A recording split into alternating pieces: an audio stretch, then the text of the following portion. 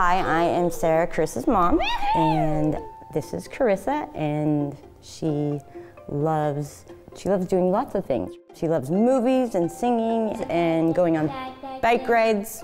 Bike ride. And you love going to work at Exceed, right? Right. Right. That's fun. Yes, Carrissa has lots of fun with the staff. A normal day for us starts pretty early. I have 2 other kids at home that have significant special needs. Carissa's actually the second one up. She loves to help, yes. Me help mama, me help mama, You are my biggest helper. Thank you. Caring for her. There's a lot to it, but it's easy because I've been doing it for so long, and it's kind of like having a permanent toddler in a way. She also displays attributes from like several other age groups too. Finding things that are appropriate is sometimes a challenge. And she talks non-stop throughout the day, which is fine, but I'll be in the other room to be like, right mom, right mom. Yes, Carrissa. I want to go bowling. You want to go bowling? Yeah. All right, we'll talk about it later. It grows in bunches.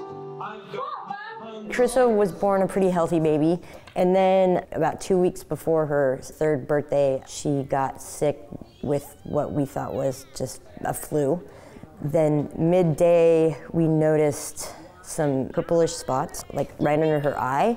It did not look right. And the moment we walked into the emergency room with her, people started literally running. I mean, it was like a panic. Somebody just grabbed her from me and Life Flight was called.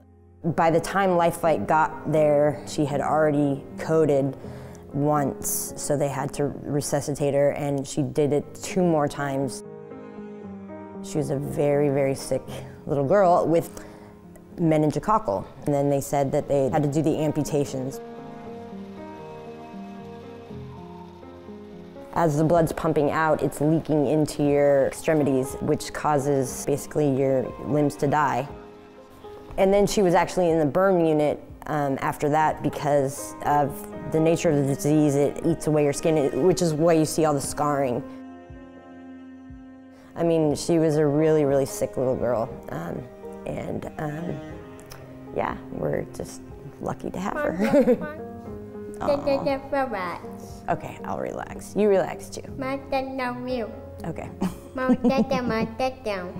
Okay, I'm calm. Okay, thank you. Deal. Shake.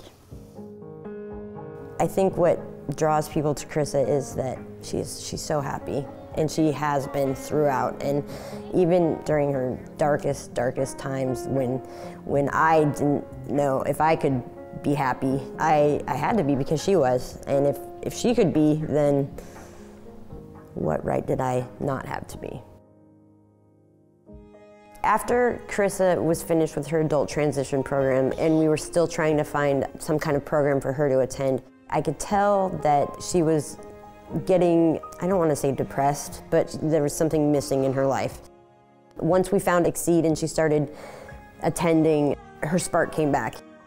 A couple years ago, Carrissa got the Spirit of Exceed Award, and it was a really big deal, and it was such a special night for her. They give it to somebody who represents what Exceed is all about, and Carrissa was chosen. And she got a big old trophy and an award, and very, very proud. Yes.